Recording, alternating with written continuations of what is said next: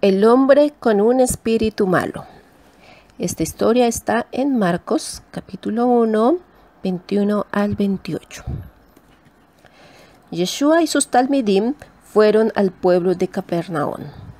El Shabbat, YESHUA fue a la sinagoga y comenzó a enseñar. Todos estaban admirados de sus enseñanzas, pues cuando les hablaba lo hacía con autoridad y no como los maestros de la Torah. En la sinagoga había un hombre que tenía un espíritu malo. El espíritu le gritó a YESHUA: Yeshua de Nazaret, ¿qué tienes contra nosotros? ¿Acaso vienes a destruirnos? Yo te conozco, tú eres Ben Elohim, tú eres hijo de Elohim.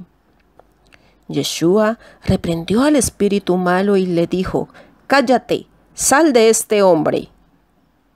El espíritu malo salió gritando y haciendo que el hombre se pusiera a temblar muy fuerte. La gente se quedó muy asombrada y se preguntaba: ¿qué es esto? ¿Una nueva enseñanza? ¿Qué clase de poder tiene este hombre? Con autoridad y poder ordena a los espíritus malos que salgan y ellos le obedecen. Y YESHUA se hizo famoso en toda la región de Galilea. ¿Qué es